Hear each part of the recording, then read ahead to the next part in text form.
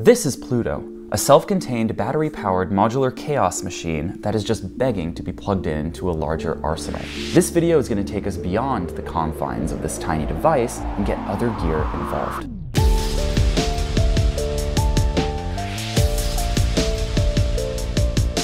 Just a quick note before we begin, this entire series is in no way sponsored. All the information in this series is either from the manual or from my own experience over the past year. Okay, with that out of the way, let's get into connectivity. The first port here is the audio out port. It's very obviously a headphone port with a little volume dial on the side. However, you can actually configure this to output different left and right signals. So you can have sequence 1 going through the left channel and sequence 2 going out the right. We're going to talk about that configuration mode later in this video. Next, we have an audio input port. This is going to let you plug external instruments into Pluto and process their sounds through Pluto's amazing effects.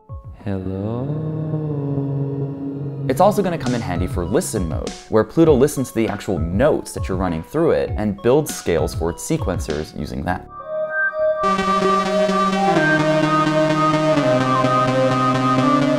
You can also use it to trigger things via audio.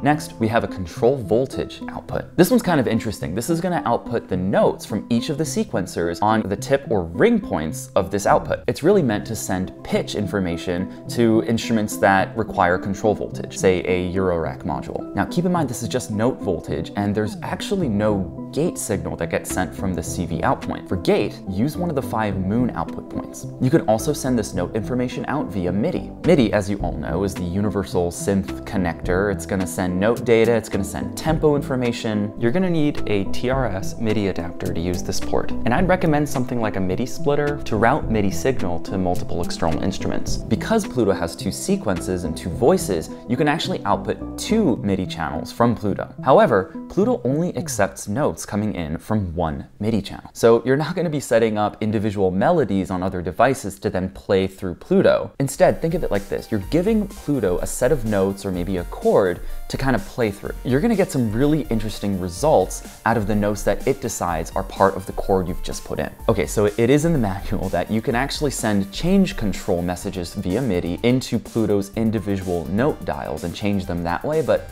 to be very honest with you, that sounds like a huge pain. And if anyone gets this to work out there, let me know down in the comments. Now you can also use Pluto's USB-C port to sync it with your digital audio workstation and record MIDI data from Pluto into something like Logic or Ableton. You can also just synchronize tempo from Pluto to other instruments, so that's what this sync input is for. Most of the synths that I've owned have had this sort of sync port. You've got the tempo input on Mother 32, you've got the sync input on the Korg Volca. I would recommend using the Moons for this because then you can clock divide and just have a lot more fun. Okay, so we touched upon USB-C for MIDI, but obviously it's used for charging as well. However, it's also used for loading in firmware updates. And there really haven't been a lot of those, but you know, if the time does come for maybe some extra effects or maybe some chord modes. I did say we'd get to this, but the configuration mode on Pluto is how you change a lot of the settings on the device, including setting the audio output to independent left and right channels. In here, you're going to change the MIDI channel, and as I learned, the touchpad sensitivity. I had this weird issue where I would end up double triggering some of the touchpads, but by lowering the sensitivity, it took care of it immediately.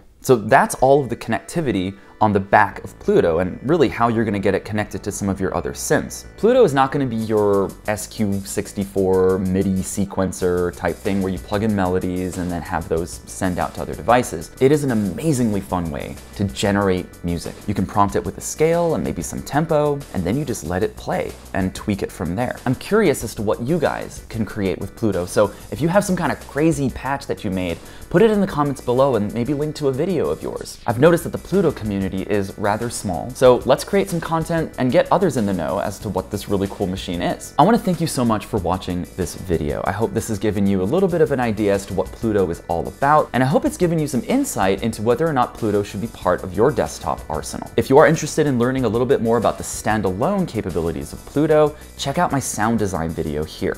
As always, keep the comments coming. You guys are awesome. Thank you so much for being part of this channel. We'll catch you in the next one.